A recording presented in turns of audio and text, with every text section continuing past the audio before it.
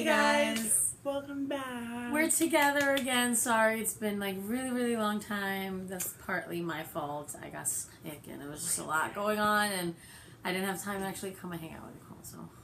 Meh. As you know, because I feel like our Instagram and Snapchat has been everything with this book because of me. And I'm kind of all dolled up right now.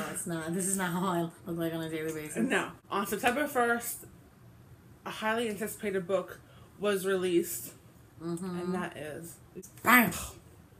Queen of Shadows. Anybody here saw Nicole's Snapchat? She was absolutely bipolar. It was hilarious. I couldn't stop dying. I was like, oh my god, Nicole, I can't with your Snapchats.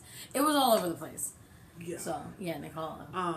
I still haven't had a chance to begin the series, which I will before the next one comes out. Definitely. Yeah. The Snapchats are gone, so I have them saved, so maybe I'll like upload them somewhere and you could watch them. So, you got to see the overall, like, emotion. Everything she had gone through. Since the cover was released, I knew I wanted to do some sort of makeup look on this because it just screams like fun, gothic, like dark, hence the look. This is the look. You could wear it for Halloween if you want. This is, I mean, I would have this just to have this. Yeah, look. you know, so it's obviously not an everyday look, but yeah, it's not an you everyday can tone it down look. and make it everyday. Yeah. This could be like just like toned down. You don't have to have that. You don't have to have the extra contour, extra. You know, the extra contour. Yeah, it's like, you know, over the top, editorial-ish. But you know. It was fun. I hope you enjoyed the makeup look. It's not an in-depth tutorial, but I will have all the